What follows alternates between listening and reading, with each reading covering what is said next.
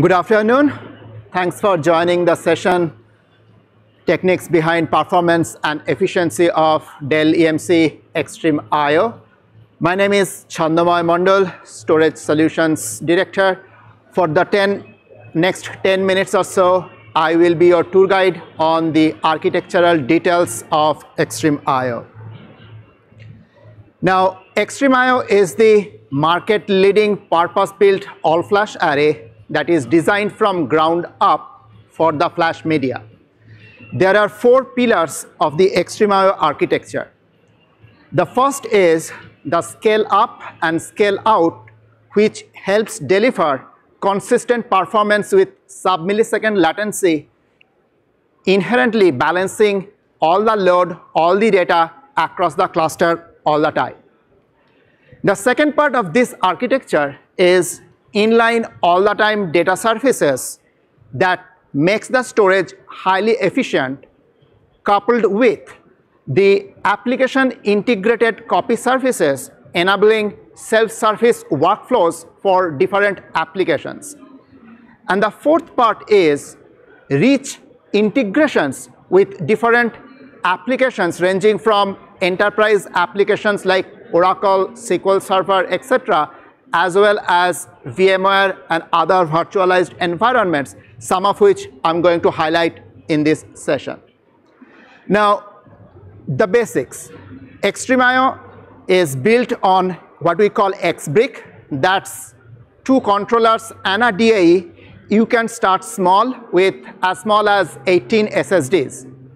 Now, as your capacity needs grow, you can add more SSDs to it, and a single XBrick can grow up to 138 terabyte raw capacity. Now, if you need to grow further, you can just literally drop another XBrick to the cluster, linearly increasing both your performance and capacity, and it can go up to 8 clusters, delivering up to 1.1 petabyte of raw storage. And when you factor in the general data reduction we see of 5:1, 6:1, it can go up to 5.5 petabyte of effective capacity. Now, what's the secret sauce? So for XtremIO, okay, we do not store any data that's not unique across the entire cluster. And we do not store the data based on its logical address. What we do is we look at the incoming data block, apply a secure hash algorithm to determine its fingerprint, and see whether we have seen the data before, whether it's unique. So let me explain kind of like how it works. Data stream come in, we chunk it, we are looking at those data blocks, generating the fingerprint. Okay? Now I can represent these fingerprints in these hexadecimal numbers. Okay? Now I need to come up with an addressing scheme based on this that will be uniform. How can we do that? So if I take the first hexadecimal digit, okay, how many possibilities? 16, right? 0 to F. So let's see what we can do intelligently using that information.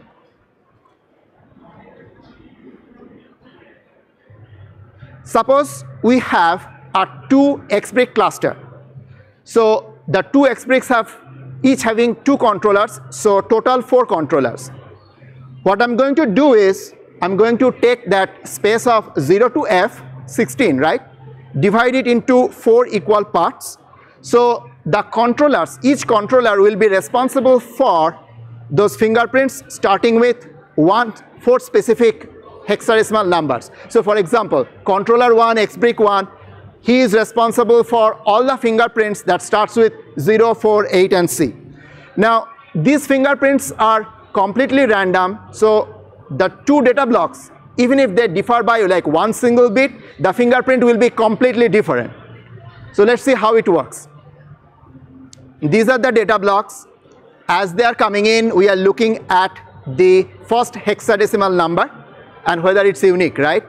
And depending on whether it's unique, it's going to different controllers based on that first hexadecimal number. So it will be uniformly distributed as it goes along. And look at the last data block. It actually was there before. So for this one, we really do not need to store it. We just need to have another pointer for the same data block that already existed. So as you see from this process, the array is inherently designed to handle duplicate data in a much faster way. Deduplication is natural to the way we store the data based on the content and the intelligent fingerprinting algorithm. The other part of this is it is resulting into like balanced processing. So if you look at the controllers, how the CPU is being utilized, you will see all the 4 CPUs in this case, or the controllers are being utilized pretty much exactly in an uniform manner.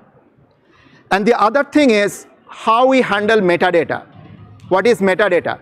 Think of when you go to a library and you want to look up a book. First, you need to look up the catalog to find the location of the book, and then you need to walk to the rack to get the book. Storage controllers, storage arrays, no matter like which vendor's array it is, work pretty much the same way. So when a data request come in, storage controllers need to have the metadata. Once it has the metadata, then it can fetch the data. Now, if your controller doesn't have enough memory to put all the metadata, sometimes the controllers need to go to the SSDs first to get the metadata, and then again to fetch the actual data. For XtremIO, we keep all this metadata in memory all the time. And we are able to do this because as we scale, we are uniformly scaling all the resources, CPU, memory, storage, everything. So as we grow, we form a global shared memory pool that is connected by a very high-speed InfiniBand network, giving all the controllers a true N-way active-active architecture where any controller can access any block at the same microsecond latency. Okay? Here is an example. VAAI XCOPY. What is it? This is essentially hypervisor telling the underlying array, hey, here is a template VM, copy it 10 times, 100 times, 1,000 times. Now, in a traditional architecture, the request will come in, and then the controller in the storage array has to copy all the data bit by bit. So this is a time-consuming and space-inefficient process. Contrast this with how we do it. Since there is nothing unique about the copies, right? For us, it's only metadata operation. So for XtremIO, VM cloning happens at the control plane at the memory speed without touching the data plane or the SSDs. So your applications have all the storage IOPS always available, no matter whether storage operations like VM cloning are going on or not. So this is like a crucial differentiator and crux of how XtremIO does things differently. And because of our efficient metadata, the copies are also always in memory, and they can provide read-write performance exactly like the production volume, and production volume with all the data services on. So you can actually mix your production as well as non-production workloads on the same array. The copies will not consume any extra capacity unless something unique gets written to them. So it gives you the ability to consolidate your test dev, analytics, backup, all those copies on the same array itself while meeting your SLA. Now we can take it one step further, what we call integrated copy data management. You saw the scale out consistent performance, XtremIO virtual copies. On top of it, we provide application automation and orchestration. Okay, so for example, you can actually do all of those things from vCenter itself.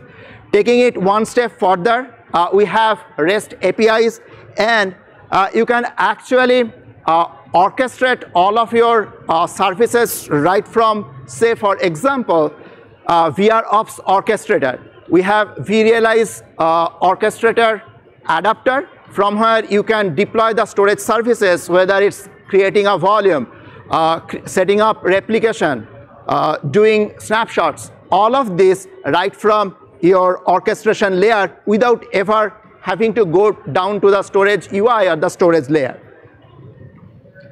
So let me kind of like close it out, giving you a direct example of what it manifests in a real world application. I'm taking VDI as an example.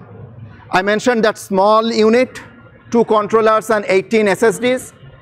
That small unit can host 4,000 or more desktops. We ran like with our new XtremIO X2 that I was talking about, this 4,000 knowledge worker workloads. This is login VSI chart. If you are doing VDI, you are pretty familiar with it. The industry standard showing how the application response times at the user level shows up. And pretty much like, you probably cannot read it, the small things, but basically it's saying even with 4,000 knowledge worker desktops, the array has pretty much a lot of headroom for performance and capacity to grow. Another experiment where we booted up 2,000 desktops simultaneously, okay? And you can see it took us 8 minutes to boot up all those 2,500 desktops. So that is like 0.2 second per desktop boot up time. Consider this like how your laptop works or like what your virtual desktop environment is. This is pretty powerful. And at the same time, when we ran the 4,000 desktops, the data reduction we saw was like 40:1. Mileage varies, but this is kind of like gives you a perspective of what we can do with XtremIO X2.